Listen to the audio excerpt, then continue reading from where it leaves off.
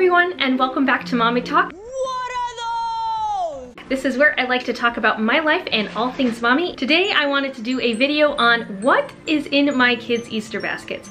I know I'm getting this video out a little bit late because Easter is literally tomorrow or probably today when I post this. So happy Easter everyone, but I still wanted to go ahead and film this video just in case anyone's looking for any last minute ideas, or maybe you're looking for ideas for next year, or just in case you really like videos of what's inside my kids' Easter baskets. I have each item placed into 5 piles right now, one for each kid. So the thing that I like to do in these situations that requires me to get all of the kids something at the same time, like Easter baskets or Christmas presents, I like to get them all like basically the same thing, but like maybe just a little bit different. That way they can each have like their own unique thing, but also at the same time like they're not gonna fight over it, or they don't feel like anything's unfair. That's just the way that I like to handle it. So a lot of what you're gonna see is kind of like a repetitive thing, but I still wanted to like show off what I got for my kids for Easter. So I'm gonna go ahead and start from oldest to youngest. So I'm gonna go ahead and start with Parker's pile. And so the first thing that I wanna show off is this little thing that I got from Amazon.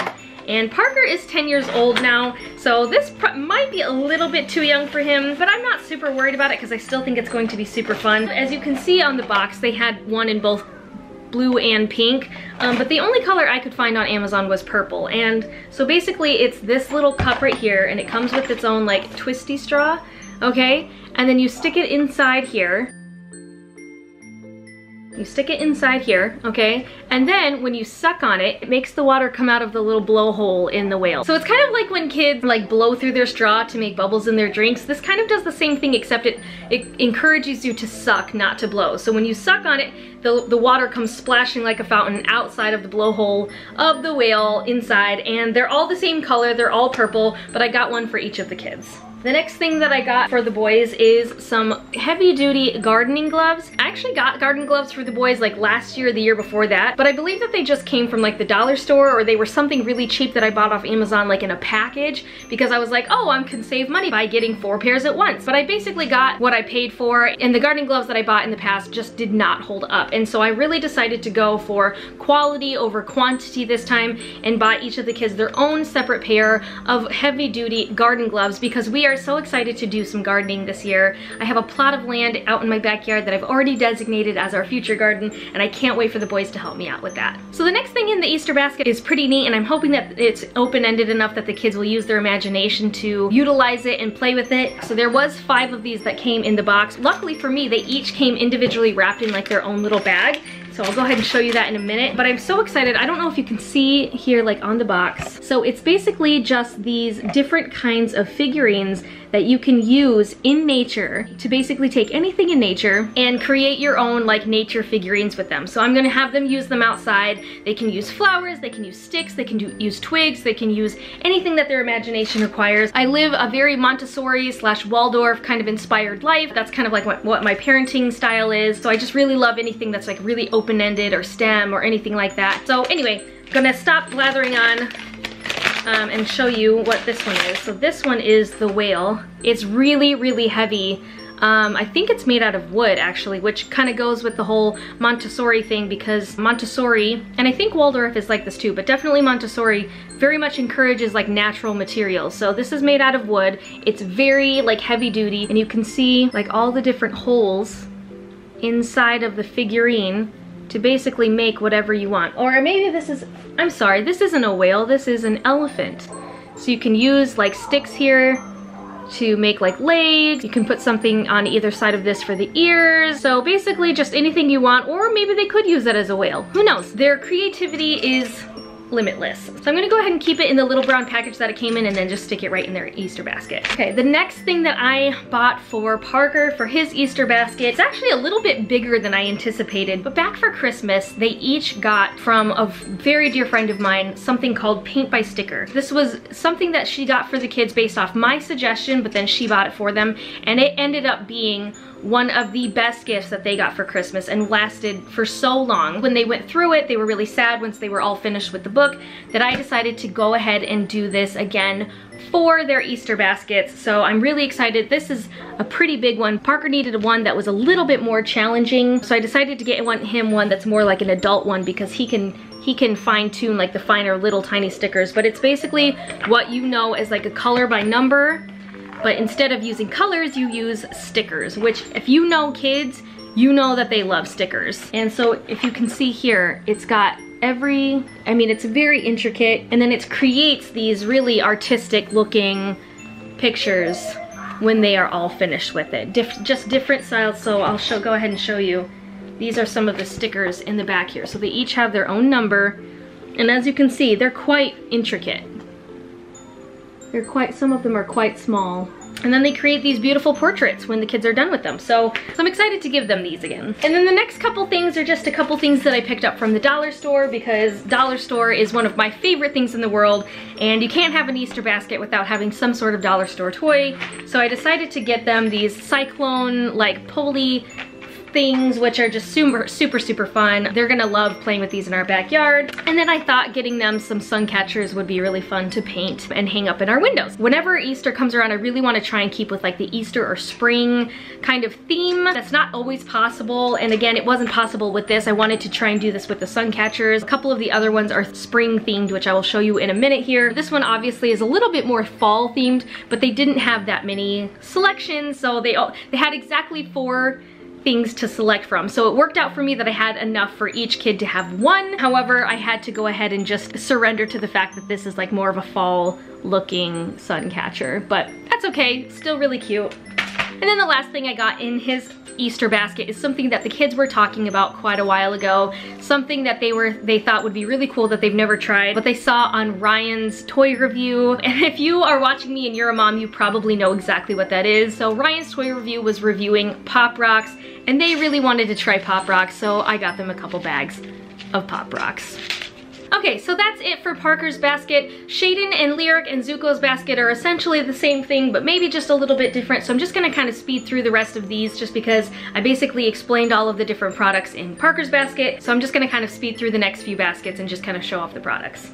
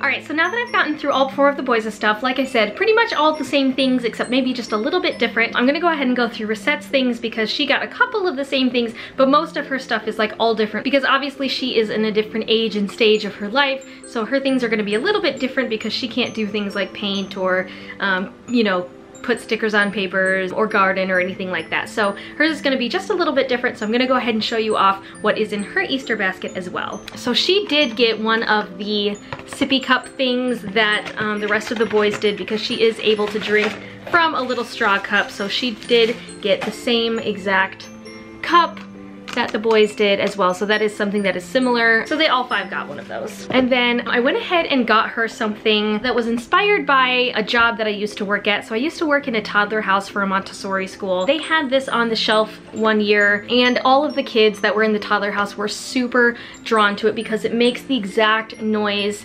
of the bird that it is modeled after. So this is a cardinal, obviously. So if you press here on the back, obviously,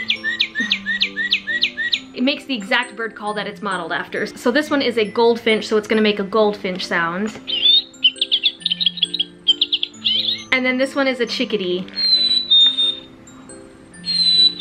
So they don't just make like any random old bird noises, they actually make the exact same bird noise that they are modeled after. Now that I've said that 3 or 4 times, and I'm probably going to take them out of the box that they're in. I'm just leaving it in there just for right this second because it's just keeping them all together. But tomorrow when I load up their Easter baskets, I'm going to go ahead and remove them from the box and just stick them right in her Easter basket. So as you can see, this is made by Wild Birds, or Audubon Birds. Sorry, I don't know which the company is called. Audubon Birds with Real Bird Calls. So I'm super excited to give this to her because, like I said, when I worked in that toddler house at the Montessori school, all of the toddlers just absolutely loved the birds. They actually had quite a few more in their collection. Just these 3 were already kind of a little bit pricey just to get, so I only got 1 box at a time, but I might add more to the collection later, depending on how drawn she is to them or not. She also got one of the little Locomo toys.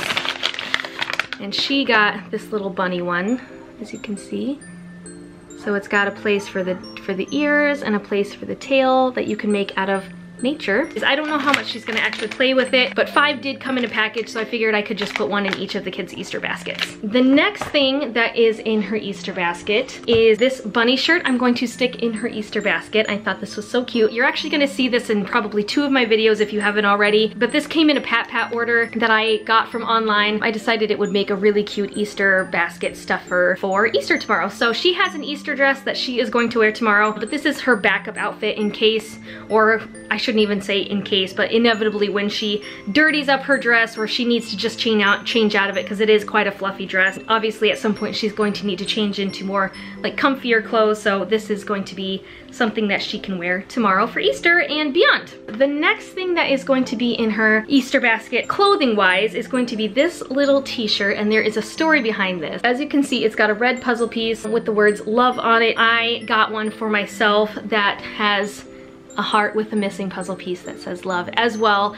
And a dear friend of mine actually made this for me and modeled after. I showed her something that was very similar, just the concept of it, that I thought was so cute, and I sent the picture to her. So I decided to put it in Rosette's Easter basket, and then we can be matching for not Easter, but for something else. Okay, and the next couple things kind of go together. I don't think that they go together on purpose, but I happened to see them like at the same exact time and decided to order them together because I thought that it was super cute and I thought that she would really enjoy this. The first thing is a book called Counting with the Ladybug. It's got kind of like the sensorial like feeling right here. It's got like texture to it. Same with this, it like kind of, you just kind of follow along and the pages have like that texture to it that's like kind of more of like a touch and feel book. And then I just happened to see this learning toy that is kind of like Montessori inspired, very open-ended toy called Counting Ladybugs, and it's basically this little pouch. Let's see if I can open it up.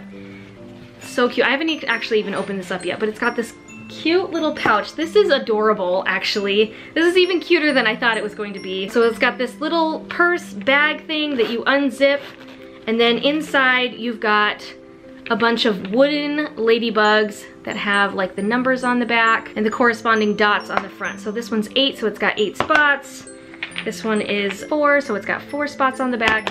And so basically it's just like a counting game with these wooden ladybugs, and I thought this was just too cute, and it is very spring oriented. I really think that she's going to like it. It's got these cute little daisies all over the place, and then she can just kind of carry it around with her if she wants. So super, super cute. I can't wait to add that to her shelf. I think she's really gonna like it. And then it kind of just goes along with the book.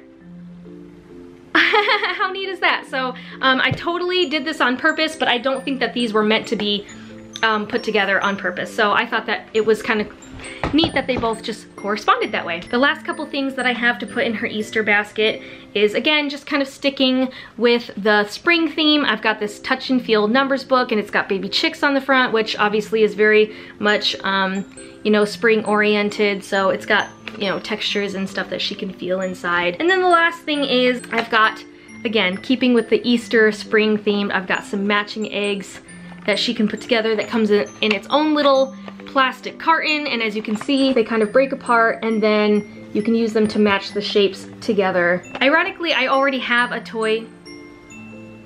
That's weird. Okay. Ironically, I already have a toy that's pretty similar to this. It's a smaller carton that only comes with 6 eggs, and the egg tops come off and they correspond to color, and then they squeak if you push it down. So, and that's one of her most favorite toys. That is what is in her Easter basket. I'm just super excited to give all of the kids their Easter baskets tomorrow. I try really hard not to make Easter like a second Christmas, but on the other hand, I I always like want to go overboard just like a little bit, just cause like I want to give my kids the world and I want to give them everything, and I'm like, oh, that'd be fun, oh, that'd be fun, oh, that'd be fun.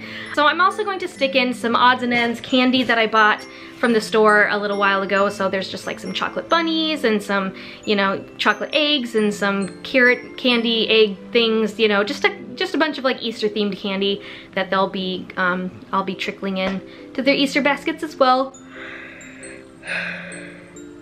But I didn't feel like showing off like what chocolates I got for the kids. Obviously Rosette won't have like any candy, but that's why she gets a couple extra, I think she has a couple extra items than the boys compared to the boys, but that's because she doesn't get candy. So so that is what is in my kids' Easter baskets this year. I hope that you guys enjoyed this and got some ideas of your own. Again, I'm sorry I'm getting this video out so late. I will try to be a little bit better about that next year. It is a little hard to come up with ideas, so some of these actually just came in the mail like a day or two ago. So it's a little bit hard to come up with ideas for 5 kids every single year without getting them the same thing like over and over and over again. I try to get them like new and fun and exciting things just to kind of keep it fresh. Hopefully you guys got inspired for your own Easter baskets. Hopefully this gives you inspiration for next year, or if you're doing Easter a little bit late, you know, and you're looking for last minute ideas, this will be the video for you. Thank you so much for watching. Make sure you're giving this video a thumbs up.